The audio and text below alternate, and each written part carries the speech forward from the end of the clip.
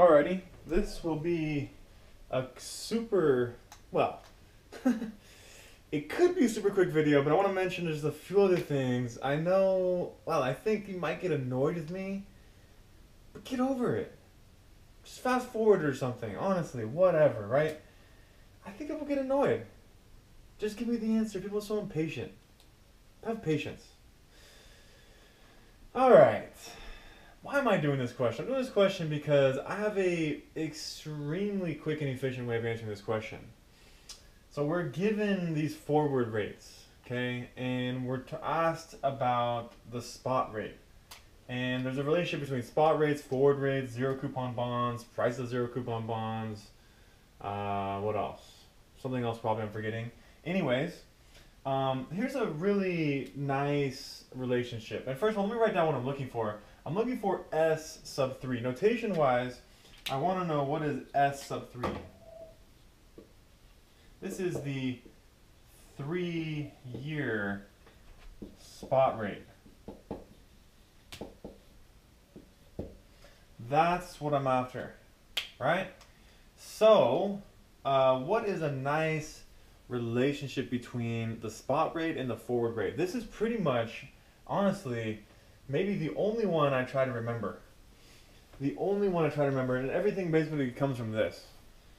Well, not everything, but saying everything and all the time is dangerous in math. You know that, right? So this is something that you do want, okay? F sub 0, okay, this is the 1-year forward rate from now, is equal to, first of all, it's equal to S1. From this, though, this means nothing. I mean, who cares about this, right? But what I can say also is that F1, and if you like, well, I'm going to write it this way.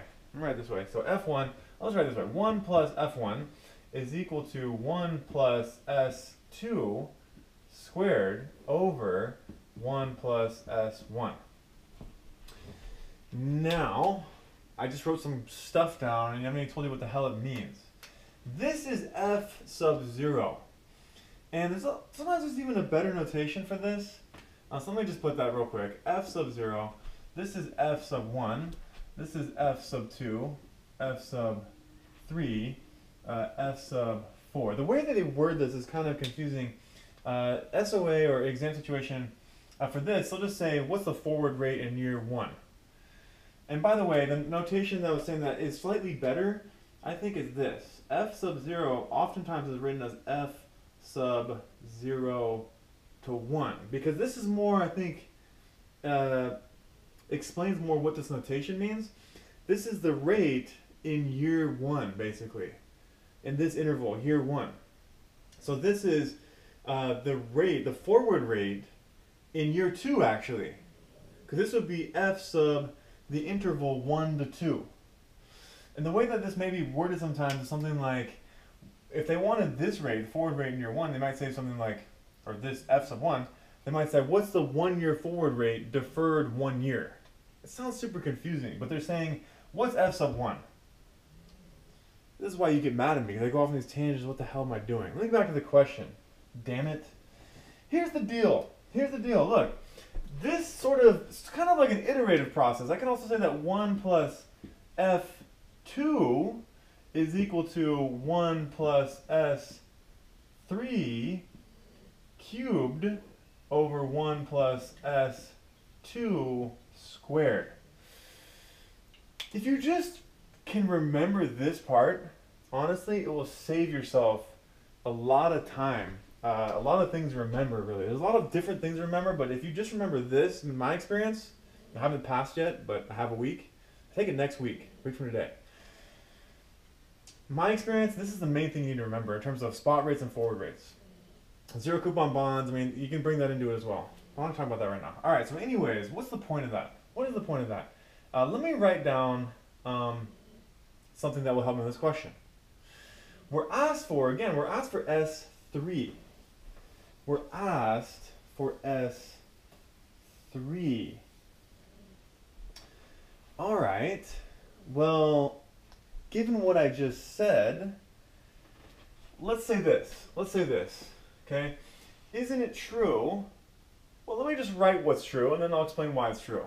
Well, look, 1 plus S3 cubed, I claim, is equal to the following. 1 plus F0, the forward rate, okay, the forward rate in year 1, times 1 plus F1, the 1 year forward rate deferred 1 year, times 1 plus F2, the 1 year forward rate deferred 2 years. This is the relationship that just answers this question immediately. This comes from what I just wrote down. This comes from what I just wrote down, right? Why is that? Why is that? Because we know that 1 plus F2 is equal to 1 plus S3 cubed over 1 plus S2 squared. But what is 1 plus S2 squared? Okay, well I can use this relationship. 1 plus F1 is equal to 1 plus S2 squared over 1 plus S1. And I finally have this relationship, which just says that the 1 year forward rate in year 1 is equal to the 1 year spot rate. I'm not even going to do it. I'm not even going to do it. You know how to do it. You're watching this, you know how to do algebra. Get S3 by itself. Do some substitutions, and you get this. Right? You get this business. This is the relationship you want to use. So therefore, I will do this last computation for you. What does this imply? This implies that the 3-year spot rate is equal to the following. Therefore, in terms of our question here, and again, if you just know this from what I've just done, then it's easy peasy, right? The 3-year spot rate is equal to 1, well, let's see, F0 is right here, so 1.04 times 1.06 times 1.08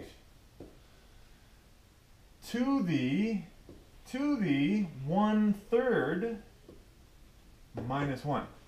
I did some algebra. You can do it. I have faith in you.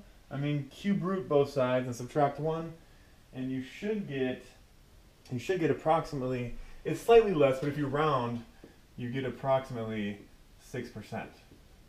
0.06. Anyways, sorry if that was a bit unorganized, but I just sort of winged it, whatever. I hope this was helpful. This is, if you look at what they did, I only looked at it briefly and saw, wait a second, this is way too complicated, too confusing. It's not even that confusing, but it's just annoying. It's just annoying. You start doing this exam questions, you realize these computations get so annoying. They're so annoying. All right. Tell me what you think. Hope it was helpful.